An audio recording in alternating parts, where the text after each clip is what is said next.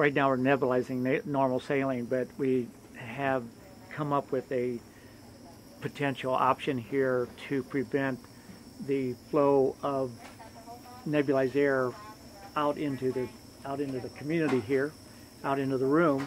So basically, let's see the smoke coming out of that thing. It's working good. There we go. And that's just saline smoking away there. What did you guys set up here? So we took the normal nebulization equipment that just comes in this setup, which normally would be hooked to the patient as such. Unfortunately, this comes with the downside of that this is open to the air. Every time patient exhales, they're just shooting droplets right out the other end. So we hypothesized that we might be able to close this utilizing one of these viral filters that was commonly used on ventilators, and then sealing it with a bag valve mask right there. So we just took the mouthpiece off, inserted our mask piece, and then inserted a viral filter onto the exhalation aspect of this nebulizer.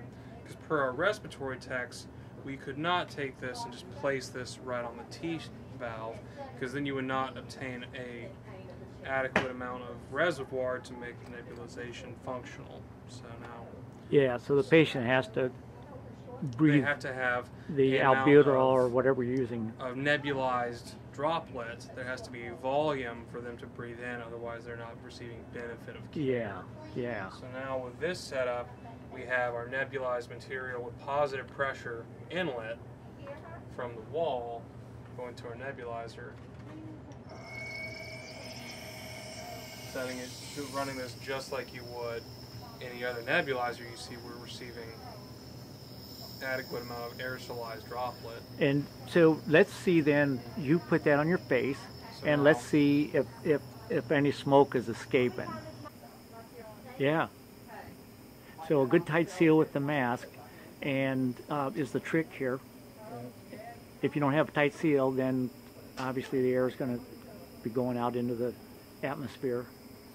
And of course, I imagine we'd have to look at it. This might be able to be adapted to a mask with head straps.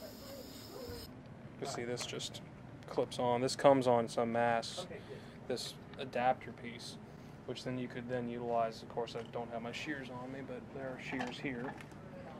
Then you would just take a little nick in it. You would just, make sure you have leave margins. Take a little nick, just like so. Then you would have, this will be on the patient, and then you would, of course, put some tension on it, and then you could... You'd need two of them, actually, though. You would need two, but at the same time, this is very much on my face. And again, I actually just poked this through without even needing a scissor. Yeah. And then you would just, again, you would, on the bottom end, pop it through just like so. And then you could make this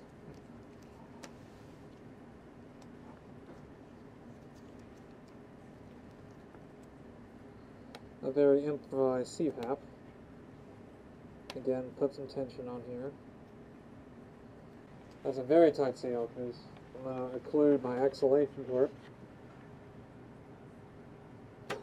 Yeah.